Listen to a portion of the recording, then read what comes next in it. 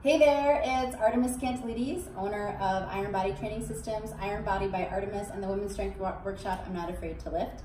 Today I want to talk to you about the Hardstyle Power Breath and how it can help you with your lifting. So your breath can make or break you. So if you're holding your breath, that can break you. If you're not in tune with your breath as you're going through your lifts, that can also break you. In Hardstyle kettlebell training, we have a power breath that we use to help brace our abdominals while we go through our lifts, and we don't even have to think about it. So your diaphragm, it attaches at your lumbar spine, and when it is not filled up with air, it looks like a deflated parachute. And when it is filled up with air, it looks like a parachute, and it helps to stabilize your spine. So that's what bracing your core is. So when you're bracing with a diaphragmatic breath properly, it's going to help to stabilize your spine, and that's what, when people say like brace your core, that's what brace your core means. So in Hardstyle kettlebell training, what we do is we do something called breathing behind the brace. Or breathing behind the shield. So that means we inhale, we bring that air into our diaphragm, and then we slowly, as we keep some of that air in our diaphragm, as we slowly exhale. And it sounds a little bit different for our grinds, our strength movements, which are presses and squats and Turkish get-ups, than it does when we're doing ballistics. Our ballistics are our kettlebell swings, kettlebell snatches, kettlebell cleans. So what I want you to do is, I want you to go ahead and take your hands, put them on your hip bones, and I want you to inhale nice, deep belly breath. Just inhale, nice and relaxed, like you're in a yoga class. Fill that air, fill that belly up, your belly up with air. Inhale, and then exhale. And just feel that everything's really relaxed. You feel your belly rise and fall. Let's do it again.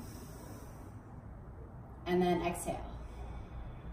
Now what I want you to do, keep your hands on your hips here. I want you to inhale the same way, bring all of that air into your belly, and then when you exhale, I want you to press your tongue to the roof of your mouth, and I want you to slowly push that air out around your tongue.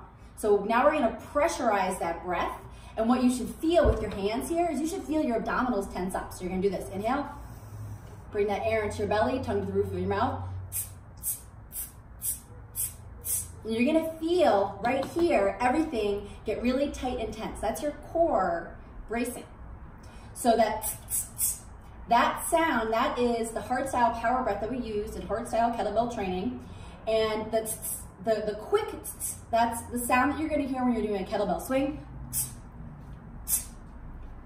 So we inhale through our nose on the backswing, and then we exhale,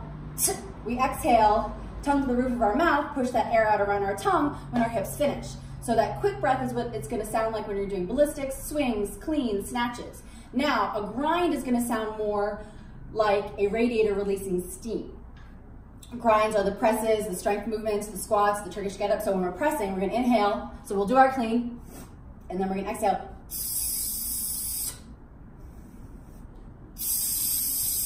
So you're inhaling through the nose and then exhaling through the mouth as your tongue is pressed to the roof of your mouth.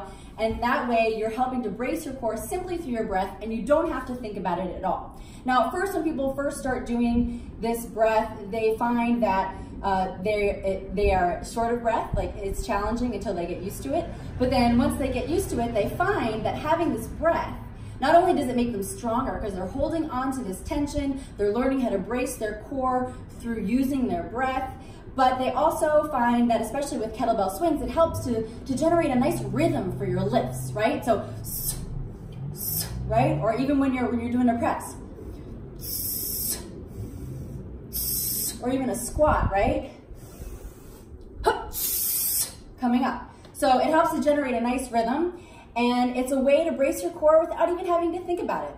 So give it a try. Let me know what you think. And let me know if you have any questions. Feel free to send me a message and ask me any questions. Thank you very much. Talk to you soon.